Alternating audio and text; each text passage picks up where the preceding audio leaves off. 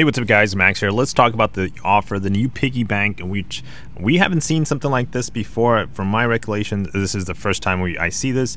So you're going to be getting a good amount of units, 125 units. I would say that's a decent amount of units with an additional 2,000 trophy tokens for $5. Now, I would say if you're considering to pay or spend $5, I would definitely not pick this up if that's the only thing you're going to be spending. You see how there's a collector daily card that gives you 735 units over a period of the month. I believe it's a 30-day card, but gives you an instant 135 units, where if you pick up the piggy bank, it gives you only 125, 10 units less, but you do get those trophy tokens. But in the long run, as long as you pick up those units, you're going to get those additional 600 units for the $5. So if you're spending $5, the collector's daily card is a lot better than the piggy bank. But let's talk about the piggy bank, because the piggy bank, you know, it's not a bad card.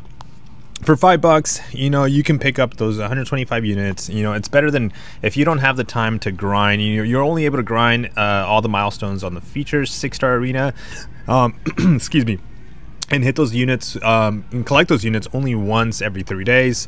With the piggy bank, every time you fill it up, you can claim it. Now you end up spending some cash with it. But overall too, what the trophy tokens, it's not just the units you're getting, it's also 2,000 trophy tokens.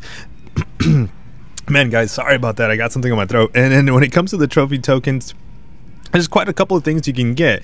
I would say, you know, Celestial 1 alloys at 1,930 tokens are pretty good.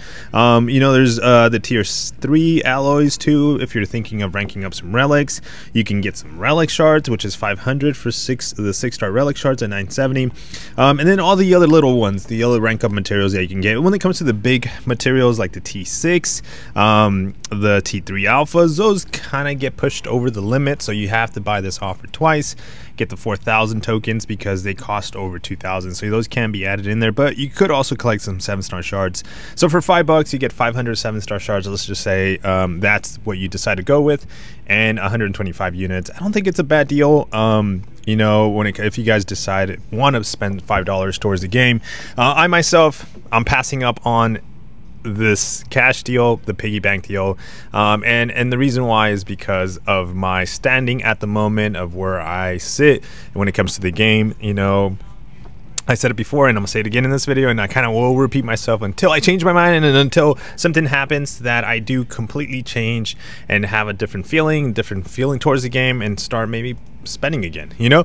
But at the moment, I'm keeping my wallet and all my cash in my pockets when it comes to kabams at the moment, until they I don't know, I feel like a little better towards them when it comes to monetization things. Wow, guys, I can't speak on this video, and everything else. But let me know your thoughts on the piggy bank. You know, this is the first time we're seeing a mixture of units and tokens. I think, like, again, if you're spending the $5, I think it's not bad.